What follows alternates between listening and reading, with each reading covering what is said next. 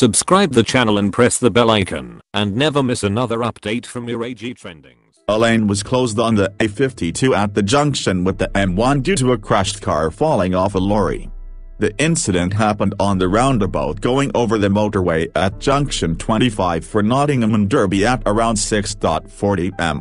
One lane of the A52 Brian Clough Way was closed and traffic was slow, according to traffic monitoring site INRIX.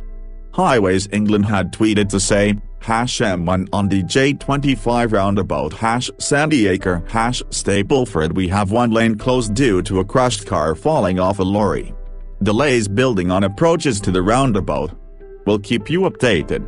All lanes had reopened and traffic returned to normal by 7:55 am.